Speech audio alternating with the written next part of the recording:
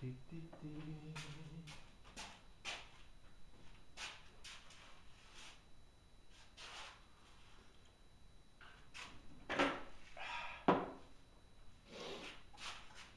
la la la la la la la la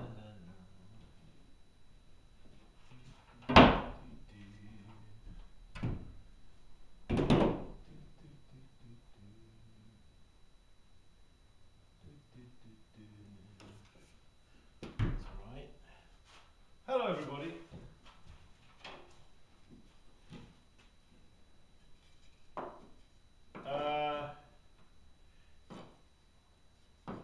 You just caught me here. I'm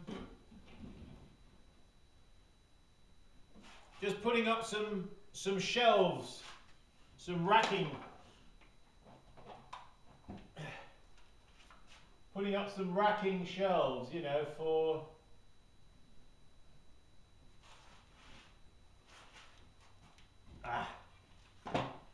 some racking shelves to put these wareboards, you see, so I can put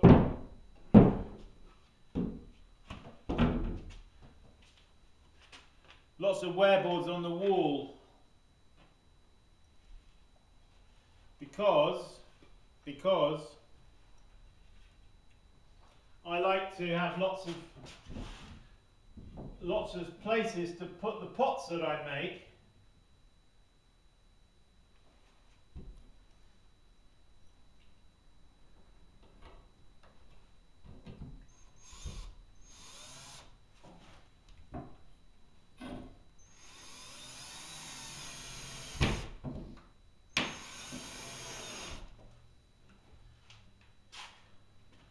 There's nothing worse, isn't there, than making pots and you don't have any place to put them.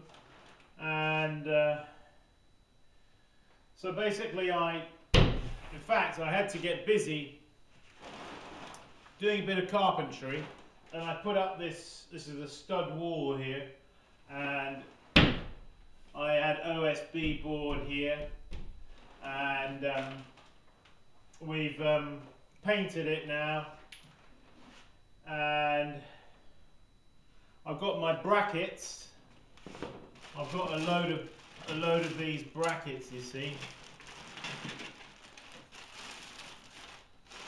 I find these are the best brackets to use, you know. This type. And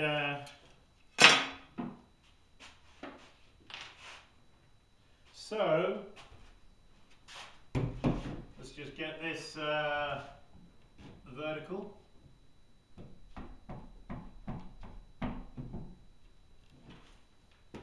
Yeah, I was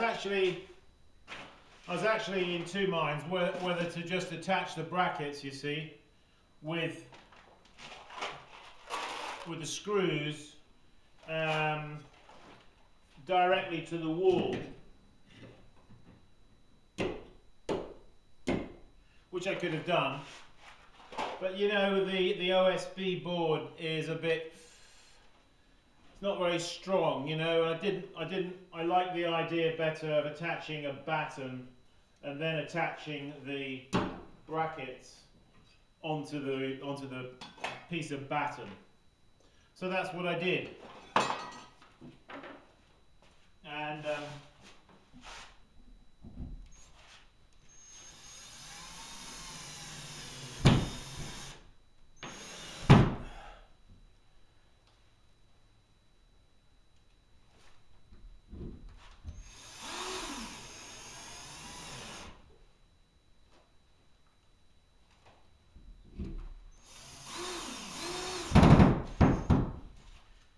yeah, we've got a workshop coming up here, you see, at the end of this month. So I decided to make the workshop, the studio, a bit smaller than what I originally had, because this is really a 3-bay garage. So I really actually wanted to only use 2 bays of the garage, and so I put this wall up, and I thought that would be good as well, because it gives me then a place to put these shelf brackets, you see.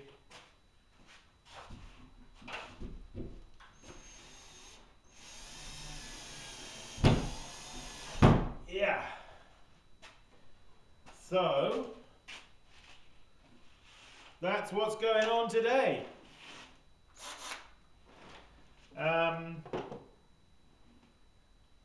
Yeah, these are very cheap, these little brackets. They're like 50 cents each, you see.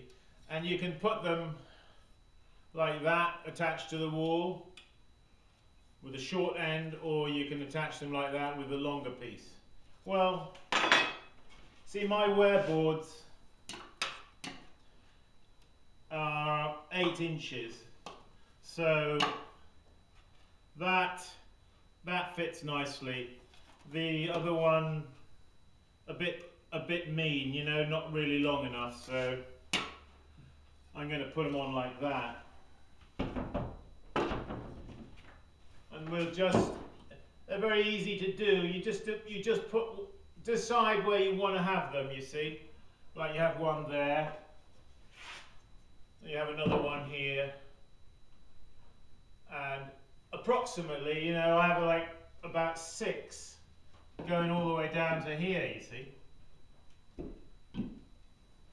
And so what I usually do is I just put them all on one side first, where I want them, at the right height, and then I put a level across onto the bracket, and put the bracket on this side, get it level, and mark it, and then screw the one on this side.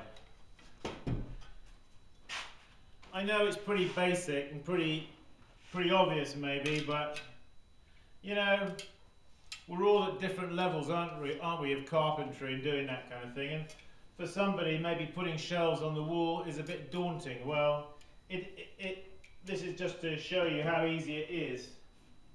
And you know, it's really important, I think, as a potter, to use wareboards. I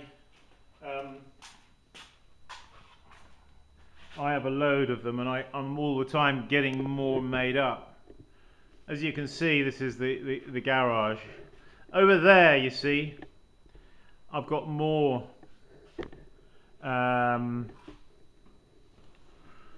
bit dark over there, but you see that I've got pots over there on the shelves.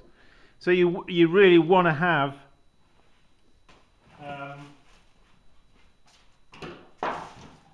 and I go down to, you know, your local carpentry supplier, wherever that happens to be, and these are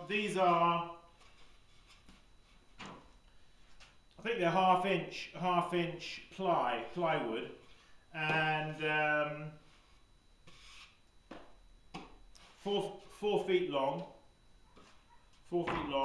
and 8 by 8 inches wide.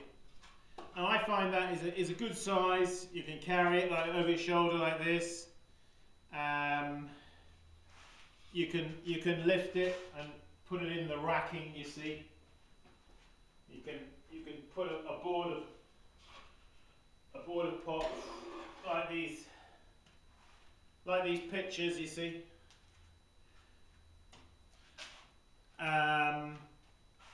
It helps you to see your pots after you've made them. You look down the board and you can see what you've accomplished.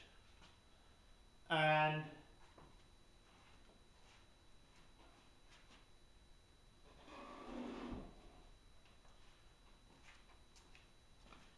you know, if you're working to a gauge, for example, if you're making pots according to a gauge, to a set size, you know, when you put them on a board like that, you look down the board, you soon see, you know, how well you've been, how consistent you are being, and that can encourage you a lot, and can motivate you, and yeah, so do it. But one thing to do is, when you get these, you get them cut, you see. When you get them home, the first thing you really need to do is get a bit of sandpaper and sandpaper these so that, you know, you've got, because you don't want to get any splinters off the edges of these. So that's it, folks. That's it. Wareboards. And let's swing the camera around again. As you can see, I'm in a state of total chaos here. This has all got to change by the 26th and 27th of this month, because we have a workshop, we have people coming. And the weather, though, has been such a, this winter, hasn't it been a bit discouraging, hasn't it, the weather? But we are not discouraged. And we are going to continue practicing. Now that the better weather has come, we'll feel more motivated. Get out into our studios, we're going to get them swept, we're going to put things in order. Do you feel like that? You feel like you want to get out there and put things in order and set things straight and get your wheel cleaned out from the last time you used it, probably 2 or 3 months ago, and etc. Anyway, this, as I said, over the course of the next 6 months, we have got here, I am running here workshops, quite a lot of workshops. So if that's something that interests you and you want to learn more about repeat throwing, working to a gauge, maybe overcoming some of the little niggling things that you haven't been able to move beyond or that have been holding you back, maybe a workshop would be something that would inspire you and help you. So if you go to my website, LeachPottery.com, you can see there all the workshops that we've got coming up now, beginning at the end of this month into May, June, July, August, possibly into September as well. And please go there, check them out, and see other things that we've got there on our website. I do have, I'm going to be having some more leach treadle wheels made, and you're familiar with the leach treadle wheel, I know, like that one there. They're very well made by my Amish carpenter out of cherry, maple and walnut, and with a stainless steel tray. In the slots tray, you know, the lining is stainless steel inside here. This is my one, which is well dirty and well used, as you can see. So I'm going to be getting some more of these made. Now, I have actually been having these made up as kits, but I'm finding that people are reluctant to, when I quote them the shipping costs, that they're reluctant to go ahead. So what I'm doing is, I think what we're going to do is, I'm going to make up, I have to get up made 5 at a time. My carpenter won't make less than 5 at a time. So we're going to get 5 made up, and they will be completely finished. There won't be anything to do to them. They'll be all varnished and smooth and beautiful. So, but the thing is, they will only be for pickup only, which I know is going to be inconvenient for those who want one and want me to send them one. But it's just been, you know, it's just been the cost of the shipping, and of course, you know, we have to get them crated up as well. So I'm going to now just get another 5 made, I think, but they will be completely 100% finished wheels for pickup only. So that's that.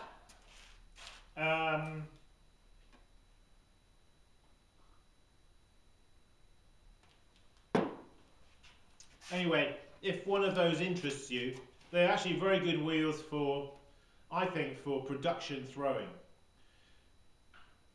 If you want to make really huge pieces of work, probably I wouldn't recommend that you get one, because when you're making a really big pot, you really want to be starting lower down, don't you? You want the wheel lower, so you can possibly stand beside the clay and pull the clay up, standing next to the wheel. This is not a wheel that is really for that.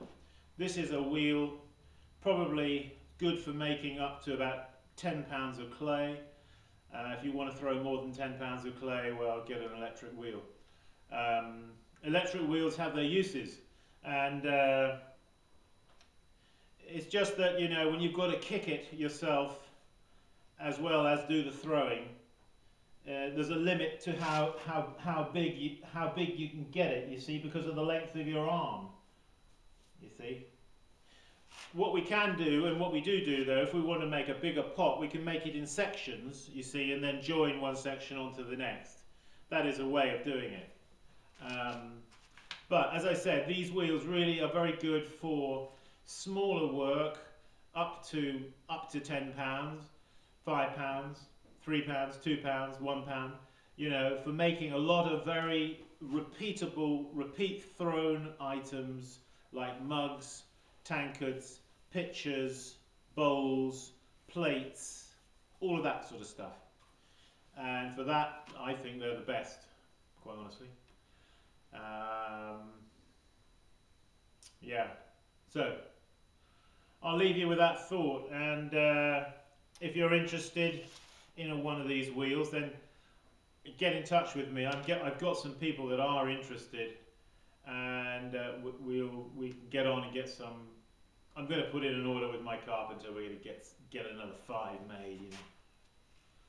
Whether I've got customers or not, I'm just going to get them made, because they're such beautiful wheels. I just like looking at them, you know. Just like having them around. They're like heirloom pieces, you know. It's almost a pity to put clay on them sometimes, I think.